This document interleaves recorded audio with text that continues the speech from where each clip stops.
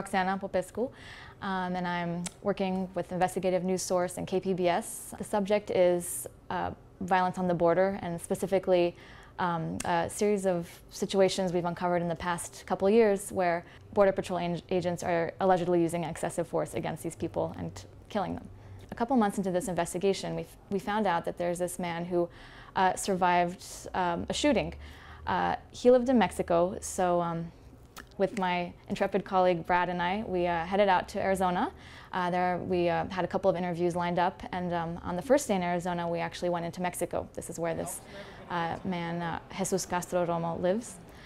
So going down into Mexico was really fantastic. I mean, this is the kind of reporting that I love doing, going in person, meeting the people. It's completely different from picking up the phone or reading a document.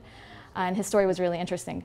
So I think maybe I was a little bit apprehensive going into Mexico just because of, the border violence. I'd been reading news reports, but that area is actually quite safe. So before heading in, we took some precautions. We photographed our clothes and sent them over to our editor, just in case, whatever melodrama. I'm the reporter, thinking in terms of headlines. But of course, it was completely fine. And so we went to this man's house. We had his entire family. We were accompanied by his lawyer.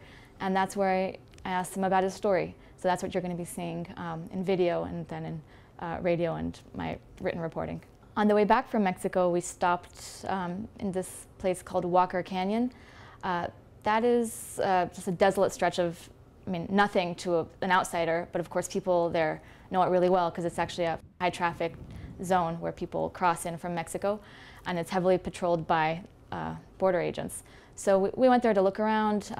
We couldn't get right to the spot where the incident allegedly happened, but we went fairly close just to get an idea of what the vibe was like, what the landscape is like. And as we were there, actually, we saw a bunch of Border Patrol cars just sort of driving by below our hill.